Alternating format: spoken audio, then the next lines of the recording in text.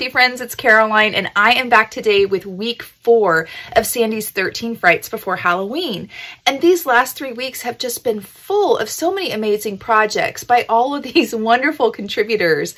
I've had to pinch myself. I can't believe I'm even included in this bunch of very talented ladies. This week's tutorial is for this great little activity booklet. It's perfect if you have kids with allergies, food allergies that maybe can't have candy that was manufactured in a facility that also handles nuts, which seems to be all the Halloween candy these days.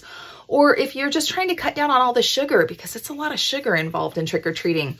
It's a great little way to hand out a treat that is a non-sugar based treat. And it opens up like this, and there are these wonderful little booklets included in the free PDF cutting guide for this week's project. So you can download those and print them out. You could make them into this booklet that we have the tutorial for, or you could just staple them together and hand them out as little individual booklets as well. I hope you've all subscribed and clicked the bell notifications for all the other contributors. There's so much talent in this group. I just can't believe it.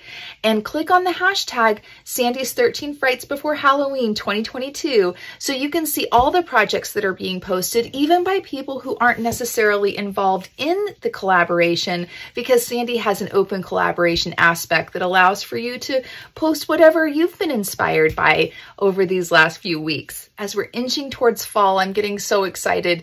We're finally getting a respite from the heat here in Oklahoma. And as you may be able to hear in the background, we've even got some rain, which, it's been absent for way too long. So I'm very excited about that. And I'm really excited to show you this project today. My son helped me develop these little booklets, and that was a special time to spend with him. So this one's a little near and dear to my heart. All right, y'all, let's get into it. To begin, we are going to need a piece of 12 by 12 cardstock. Now, this is going to make 3 of these little notebooks or activity books, right? So if you only want to make a single one, then you would begin with a piece that is 4 inches by 12 inches. Because I want to make enough for my son's classroom, then I'm doing this in bulk, right? So I want to make quick work of this. And I have found that if I score once for what will become 3 pieces, 3 different sections, then that saves me a lot of time. So for me, I'm going to begin with a piece of 12 by 12 cardstock. If you are wanting to only make one, then you would begin with a piece of 4 by 12 cardstock, and you're going to score in the same way on the 12-inch side. And as always, there is an accompanying cutting guide that is available on my website as a free PDF download that will have all these measurements on there. On the 12-inch side, you are going to score at 1/2 inch, 1 3/8, 1 7/8, and then you're going to make a series of score marks between 5 inches and 7 inches. You're going to score every 1/4 of an inch going between the 5 inches and 7 inches mark. So you're going to score at 5, 5 1/4, 5 1/2, 5 3/4, 6, 6 1/4, 6 1/2, 6 3/4, and 7. And then you're going to score at 10 1/8. I'll hold this down straight here. And 10 3/8. Okay, and so those are our score marks that we're going to make. Again, I'm doing this for 3. If you're doing it for a single one, you would put it on the 12-inch side, a piece of 4 by 12. In an attempt to make light work of this, I'm going to fold and burnish all of my score marks at the same time, because then I've done it once instead of 3 times. For the series of score marks that are between the 5 and 7-inch mark, that series of 1/4 inch space score marks, we're going to fold those accordion style, beginning and ending with a mountain fold. Now, that's eventually going to be turned around like this, and so it's actually going to be a valley fold on the other side. But the way we're looking at the paper here, and this is in the order that we just scored it in, where we've got the 1/2 inch, the 1 3/8, the 1 7/8, then the series from 5 to 7, and so on and so forth. We are going to fold that beginning mountain, valley, mountain, valley, mountain, valley, mountain, valley, mountain. So it's going to begin and end with a mountain fold on those. And I'm going to go ahead and fold and burnish those, and I'll be right back. And now that we have folded and burnished all of our accordion folds as well as our other score marks, it's time to go ahead and cut this into thirds. So we've made light work of the scoring and the folding and the burnishing by doing it all at once. And I'm sort of flattening it out just a little bit just so that I can get a straight cut. I'm simply going to place my paper in my paper cutter here, and I'm going to cut it at 4-inch intervals. So we're going to get 3 4-inch by 12-inch long pieces out of this one. And now we have 3 bases cut, scored, folded, and burnished, ready to make. The next step is going to be making a couple marks from which we are going to make a couple cuts. So the first thing to do is to locate the side with the 3 score marks and the side with the 2 score marks on the edges, okay? And so on this side here, we're going to place that on our left-hand side, and this is the one with the score marks at 1/2 inch, 1 3/8, and 1 7/8. And on this side here, we're going to make a couple marks. We're going to place our ruler along that first score mark there at the 1/2 inch mark. And I'm using a centering ruler so that I can find the center. And so I've got 2 inches on either side. This is 4 inches tall, right? And I am going to make a mark at 1/2 inch on either side of that center point. So I've got a 1-inch section here in the center that's spaced in the center of this 4-inch, tall piece of paper here. So I've come down 1.5 inches from the top and 1.5 inches up from the bottom, and that's leaving me with a 1-inch section here. And I'm going to do that on the first and the second score marks. And so I have a couple marks just like this, and I'm just going to connect those 2 lines on either side. Okay, and we're going to cut out this center section here and be left with a piece that sort of looks like an H. You can use scissors, you can use a finger blade or an X-Acto knife. It really doesn't matter. We're just simply going to cut on these score marks up to that point that we drew. And then we're going to connect the 2 cuts to cut out this rectangle here.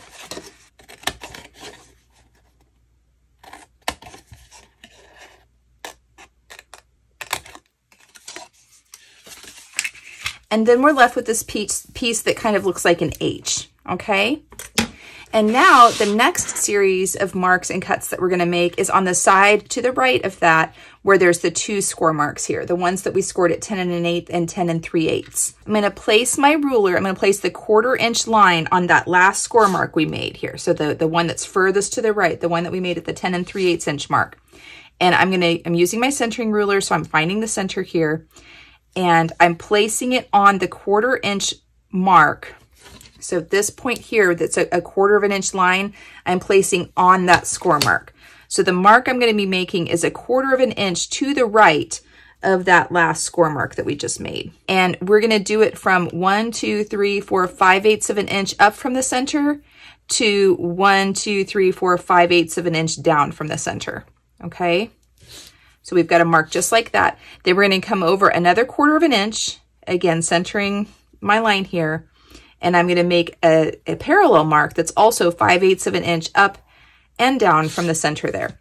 And then we're just going to connect those lines. And this is little rectangle shape here is what we're going to cut out. Now on this one, I do prefer to use my X-Acto blade, but you can use scissors. You could simply just puncture a hole. And if you were going to do the scissors, I would cut to each corner like this. Get in here. So I'm cutting from wherever my puncture was at an angle up to the corner marks. And then from there, it would be very easy to simply cut off those little triangles that are sort of created at that point. I'm going to finish it up with a finger blade because it's just my preference. But I just wanted to show you that if you were going to use scissors, I think that's the easiest way to do it, is to come at an angle into those corner points there. So now that we've made the cuts on each side here, we're ready to begin putting some pattern paper on here. And I've got 3 pieces of solid colored cardstock that measure 2 7/8 by 3 7/8. I have 1 piece that measures 2.5 by 3 7/8. I have 2 pieces that measure 1.5 by 3 7/8. I have 1 piece that is 3/8 of an inch by 3 7/8, and 2 pieces that are 1/8 of an inch by 3 7/8. And those are what we're going to use to cover our little booklet here. To begin, I like to start, so first of all, it helps to kind of see how this is going to be oriented, right? So this is going to open up from the right-hand side. So the side here with this rectangle is going to be on the right-hand side, okay? And so I'm going to position my pattern paper so that if you have directional paper, I want to go ahead and mark which is the top. And so that's the top here, okay? This is also the top. And that's gonna help me to know where my directional paper needs to go. So I'm gonna glue this one on this little section here that is this little 1 5/8 inch section here that has the rectangle cut out of it. We're gonna glue our 1.5 inch by 3 7/8 inch pieces on that, but I'm not gonna glue them both at the same time because I need to be able to see this rectangle that I cut out. So I'm gonna glue the first one down. Then once that's down, I'm gonna turn it over and I can see the opening, and I'm gonna go ahead and cut out that rectangle again. And then once that's cut out, now we can go ahead and put more pattern paper than on the inside, and we can cut it out again from the back side. These 1/8 inch strips are gonna go on the gusset here on this right-hand side, both on the inside and the outside pieces. And then we're going to create a loop here for our pencil, which is also gonna serve as the way that we close our notebook. So how I'm gonna do this is I'm gonna turn it over. So this is the inside, right? I'm gonna turn it to the outside so that my top is still at the top and my H is now on the right-hand side. And I'm gonna place some glue on that outermost section there of my H, the right-hand side of my H. And then just meet it with the other scored section, which is the other leg of the H, okay? So I've rolled it over. I'm not creasing this. This is gonna be a pencil loop, but I'm just sort of rolling it over onto itself. So I've met both legs of the H on top of each other. And then I'm gonna put more glue on that section we just glued down, and we're gonna roll it over a second time. So we've sort of folded the H over on itself, and then we're just gonna fold this section over on itself, just like that. Make sure you burnish it down really well. It's a lot of paper there. Squeezing out any that may wanna seep out the top and the bottom or the sides. And I'm just cleaning it up here with my bone folder or with my finger. No big deal. And so now this is gonna be our pencil loop. We wanna go ahead and make sure that our pencil is gonna fit in here. Slide our pencil in. There we go. And aren't these cute? We're gonna make these next. And so now we know that that's just the right size here. Our pencil fits in perfectly, and that's great. Now it's time to go ahead and put some more pattern paper on. We're gonna take the piece that measures 2.5 inches by 3 7/8, and we're gonna glue that just to the left of our pencil loop. And then we have our piece that is 3/8 of an inch by 3 7/8, and we're gonna glue that down onto the little section over here to the right of our pencil loop. Once those are done, we're gonna go to our 3 pieces of solid cardstock that measure 2 7/8 by 3 7/8, and we're simply gonna glue those down into the panel areas that remain. So there's 1 on the outer portion here, and then there's 2 on the inside here. And once those are in place, now our cover is ready for us to insert our little booklets. So I'm gonna set this aside and we're gonna move on to those. In the accompanying cutting guide, you will have these printouts here of the booklets that I have made for this little, this little book, this little activity book. When folded up, these booklets are gonna include a Would You Rather series of booklet, a Let's Count with Count Dracula booklet. There's a booklet of riddles, there's a booklet of multiplication, and then there's a booklet of writing prompts. So there's a little beginning of a story, and then they're prompted to finish the story in these little booklets. And I have printed these out on 65-pound cardstock. That's what this is here. But I wanted to show you, if you wanted to print them on just regular, copy paper weight, they will print out. The one thing I will say is that there is a little bit of bleed through. I think you can see here, there's a little bit of bleed through from the writing on the other side, but it's really not a big deal, and you could easily do that. In fact, if it weren't something that I was filming, I probably would have just put them on the copy weight paper because the kids don't care. But for the camera purposes, I know it was really picking up that bleed through a lot. And so I went ahead and printed it on the 65-pound cardstock just to, eliminate that, right? And once you print them out, you're going to print them out double-sided with the binding on the long edge. So portrait style double-sided. That's what's going to line up so that these will print on the correct side when you print it double-sided. So if you print them through and they're not coming out correctly, check and make sure that you have it portrait instead of landscape binding on your on the double-sided print setting, and it should work out just fine for you. And then all we're going to do is simply cut these out. Now there's one section here that these pages are intended to go like this, and then there's one that's like this. So there, you've got a vertical and a horizontal. And I did that just so that I could get more on the paper. I wanted to get as much out of it as I could.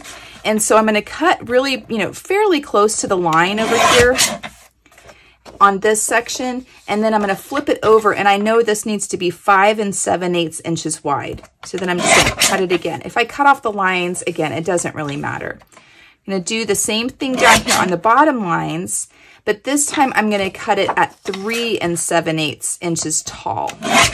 So when cutting out these page groupings, they're going to be cut where they're 5 7/8 inches wide and 3 7/8 inches tall.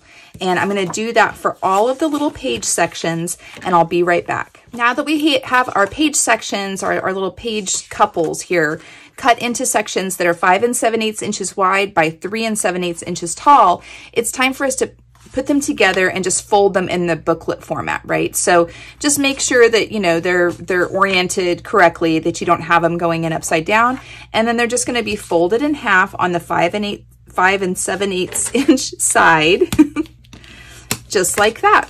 So we're going to fold all of our booklets together. And now I have all of my little booklets folded in their little sections, and I've put them in the order that I want to use them. And now it's time for us to attach them into our book cover here, our activity book cover. Now I am using a long arm stapler. If you don't have a long arm stapler, you can do this with a needle and thread, or you don't really even necessarily have to do it like this at all.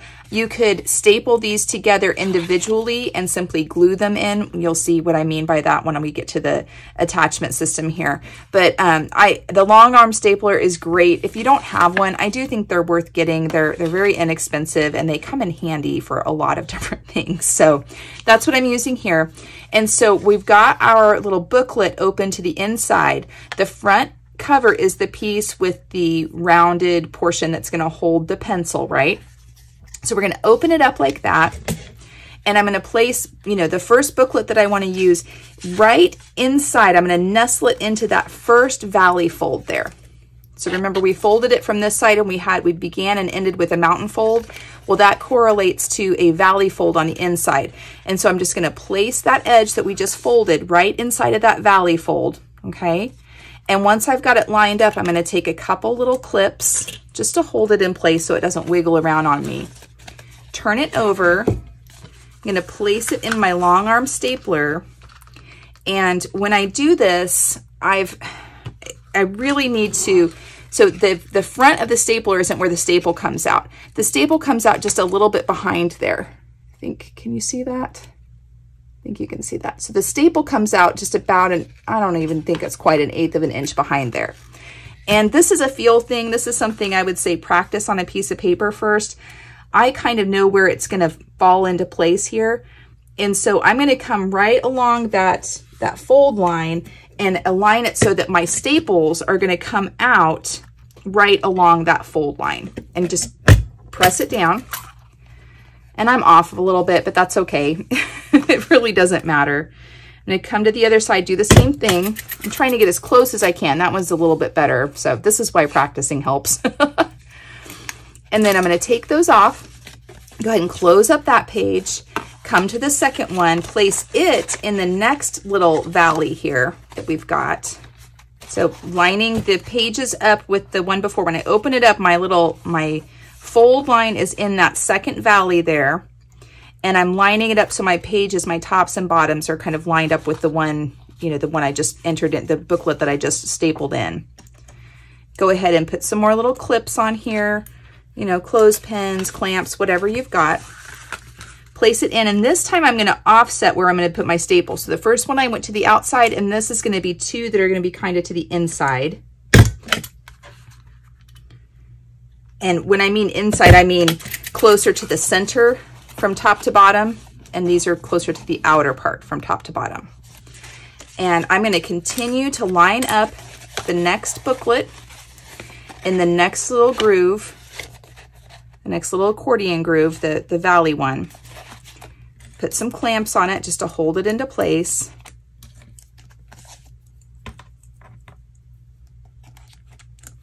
Place it back in my stapler, and this time, again, I'm alternating, so this time I'm going to go towards the outside portion, the top and bottom. Get the other one here. Okay. So just continue on in that same way. Get the next one. I'm going to line it up in the valley again, lining it up with the pages before. Place the clamp on, put it back in the stapler. And again, I'm alternating. So this one I'm coming on towards the kind of the inside section here.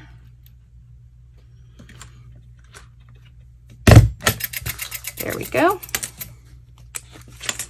And then now we're down to our last one. We've got our witchy writing prompts, and that's going to go in this very last valley section here, right before the cover. Lining it up, placing on my clamps. And this is just easier for me than holding it in place. You don't have to clamp it. I'm kind of klutzy, and so I wanted to have some assurances that it was being held into place correctly. Go ahead and staple that one. And now we've got all of our booklets attached in here on this accordion, section here of our spine, right? So now what we need to do is we need to sort of refold this accordion. What I would like to do is I like to gather up all of the edges of the booklets here, hold them in place, and I think it's just easier to sort of work them in to kind of remind it that that's a valley fold going in between them, and then squeeze it all together. Okay, and so that's our spine, basically. Now I want to hold it again at the ends of the pages here so that it allows it to open up a little bit. And I'm going to take my glue bottle and I'm just going to run a bead of glue. Well, if it'll come out. I'm just going to run a bead of glue right down the center of each of those valley folds. Okay. So there's 4 valley folds here. I'm going to run a bead of glue 4 times down there.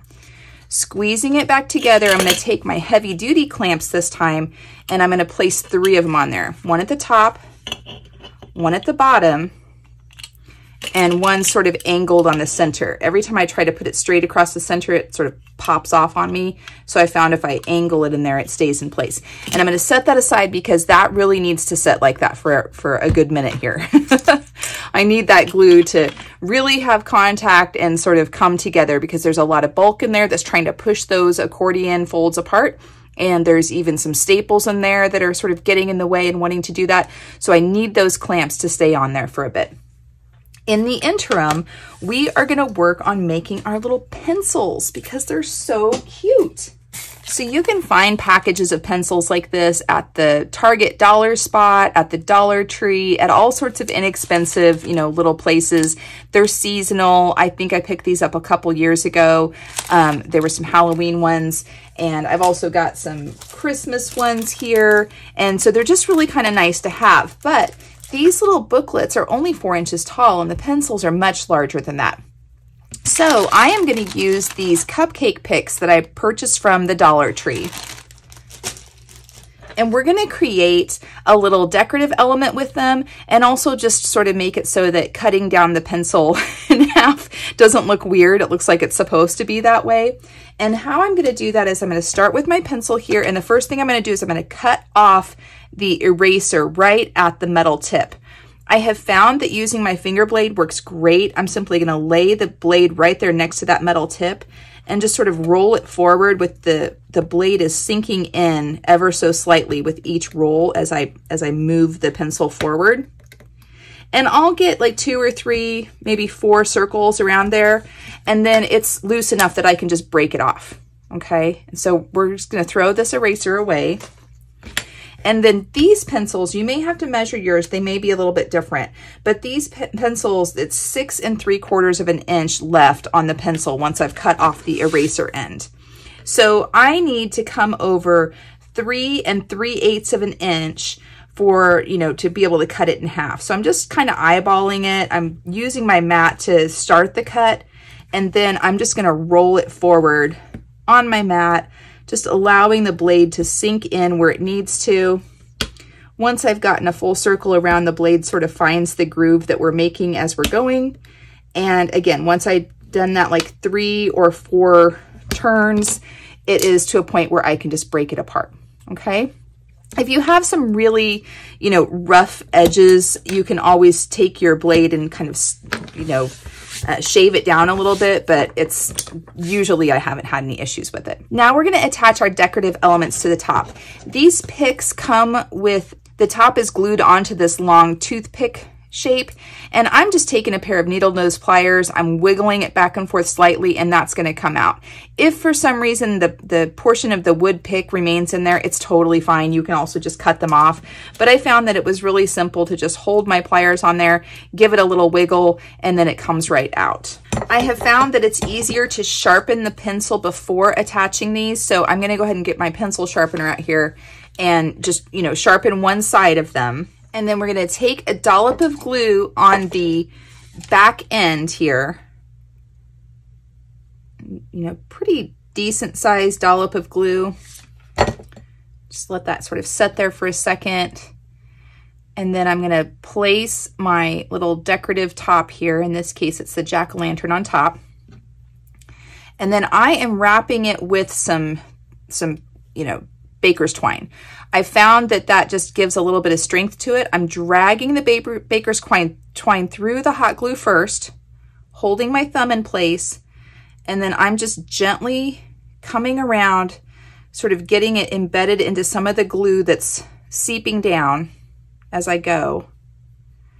And if I find that I need a little bit more glue, I can come in here and put another little dab. I'm not even squeezing it, I'm just using what's sort of leaking out of there. Kind of coming around here. And I have this little tool that I like to use. Use whatever you have. You know, honestly, those wooden skewers that we just sort of cut off, those would work too. And I'm just dragging any excess glue that may have seeped out between that, kind of spreading it out and creating a surface here that is, that gives some structure to the end of this so that that's not going to go anywhere. Okay, so we've got that one done. Let's do the next one. Go ahead and put a nice little dollop of hot glue here on the top, right? Kind of looks like a glass bead sitting up there. We're going to press our decorative element into that hot glue, which is going to make it sort of seep out a little bit. I'm going to drag my little string kind of through that glue to get a little bit of adhesive on the end of it. And then I'm going to make sure it stays straight. Oh, we wiggled him. There we go. You have a little bit of time before the glue totally sets, but I do think it's important to try to get it as centered as possible. And if I need a little bit more glue, I'm just going to use the little bit that's sort of dripping out here. Touch that little spot, continue to wrap it around. And then when it gets to the point where it's a little too short for me to hold, I do like to use a tool because I don't want to burn myself. And you can use the little, what are they? The little like finger protector things. I think it's like a silicone finger protector. That helps. I have just found that as long as I have a little tool that I can spread that glue around with, I'm doing pretty good. And so there we've got our pencils taken care of. Now our book binding has had time to set. It's nice and where it needs to be. It's nice and cured. There's going to be a little bit of glue seeping out the top and bottom. I just clean that up, you know, just sort of peel it off. Now we're going to wrap our spine with a piece of ribbon. And this was some ribbon that I bought from Hobby Lobby. I had a haul a while back, and this was in the wedding section, I believe. So don't be afraid to check the other sections in stores for interesting ribbons. I thought this was kind of neat. It's a sort of crinkly, silvery, it's sort of jagged, and I thought it was pretty neat for Halloween. And so this is going to close up like this. The pencil is what holds the book together. It's sort of like what binds it together like that in the front. That's our closure. And now I'm going to run a bead of glue, and I'm using the hot glue right along the edge of the pattern paper on the front side of the spine. This is really hot. I'm going to take my ribbon and I'm going to sort of drag it through once to get the edges coated. And then I'm going to come back in about 1/4 of an inch into the front of the book. If you get these little strings from the hot glue, it's fine. You'll be able to clean them off later. Press it in. Again, be careful if it's really hot. You know what you can handle. I always say I have asbestos fingers. I spent a lot of time working in kitchens and around hot things, so it doesn't really bother me, but please be careful. And then I'm going to flip it over and I'm going to put a little bead of hot glue about 1/4 of an inch from the edge of the ribbon again, and just roll it over lightly till it catches hold. Okay. And then once it's sort of cooled enough that I can touch it, I'm squeezing that glue to the edge of the ribbon. So I came in, I didn't put it on the very edge of the ribbon with the understanding that I was going to be able to almost like press it to the edge, and in an effort to try to minimize some of the mess. Okay, so now we've got this wrapped around our spine, and I'm just going to take my scissors and come along here and trim it off flush with the top and the bottom of our booklet.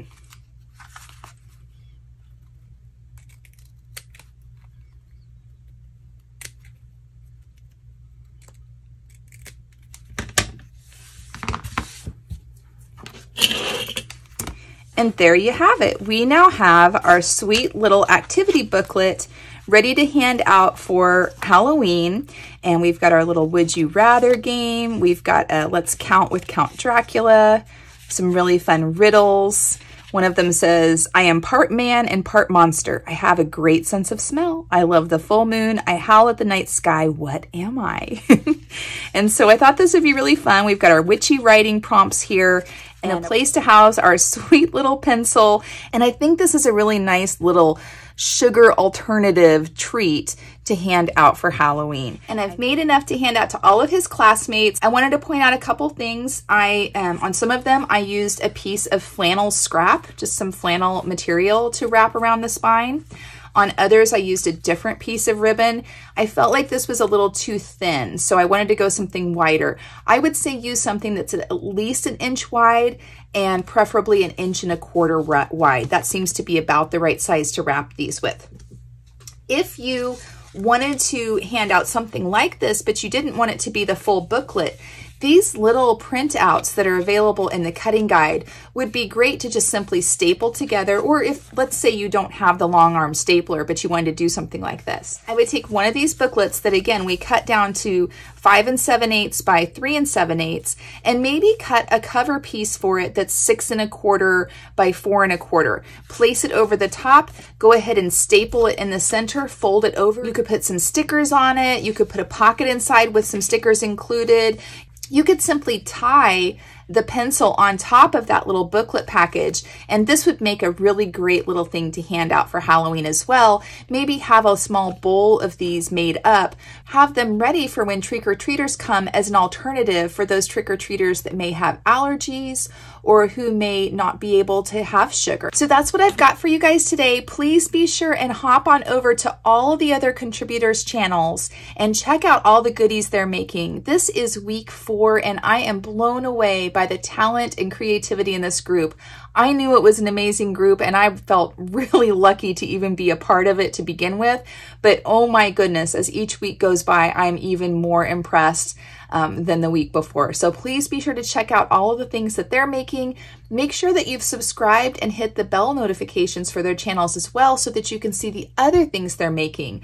All of them produce other amazing content outside of the Sandy's 13 Frights Before Halloween 2022 collab, and they are really, really talented, like I said.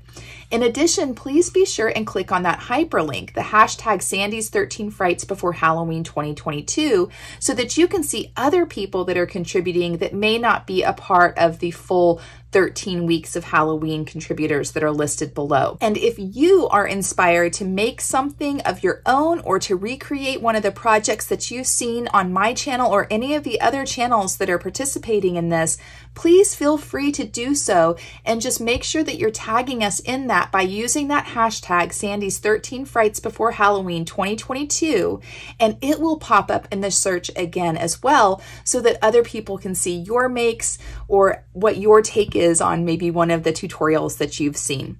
All right, y'all, that's what I've got for you today. I hope you're having a fantastic day. I hope that you are being kind to yourselves, and I hope you're finding some joy in your journey. Thanks so much, everyone. Talk to you later. Bye-bye.